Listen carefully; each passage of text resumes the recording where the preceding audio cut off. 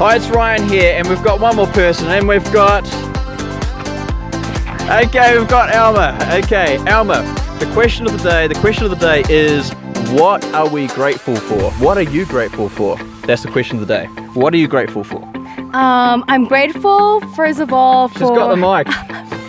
What I'm grateful for is like for the instructors. Like they were very patient with us. Like I know nothing about navigation. That's the reason why I'm here, is because I'm so bad at navigation. Like But they don't know what we've just done. So they're they're really confused. Okay, so in about 3 seconds, what have we just done and what are we grateful for? Hi guys, so we just did like navigation course with Unleash Unlimited, and it taught us like how to navigate like ourselves in, especially mountains and hiking, using like the basics, the map and the compass. So that's what we did, and I'm so glad that I did it. I learned a lot about like the topography and how to find my way throughout the forest. This is how to use a compass, and basically if you're in a random place in the middle of nowhere, how to find your way out.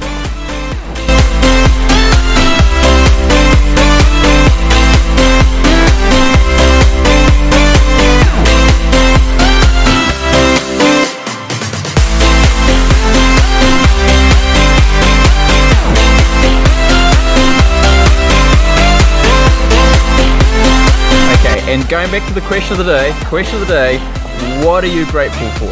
Yeah, I'm grateful for the instructors. They were very patient with us, especially with me, because I had got lots of questions. And I'm grateful for the people that I'm with, especially Ryan, my teammate, my awesome teammate. Thank you. Okay, high five. Okay. And the people, they're just like very helpful, and everyone's like supporting of each other despite the background, and that's amazing. Like, you know, the energy of the people, it's so good. And the place, it's a beautiful place. We're at Talaruk State Forest. It's beautiful here, the birds chirping, trees. Okay, I'll grab that mic. I'll grab the mic. Okay.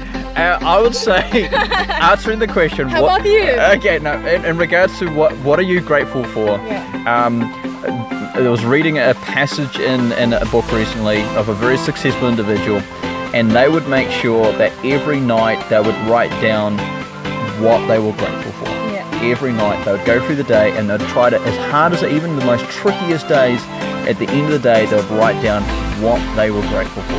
They'd hunt for it and they'd fight it out. So sounds like an attitude of gratitude. Attitude of gratitude. Let's sign this off. Thank you very much for watching this video. Alma and Ryan, all success. Bye bye. Bye guys.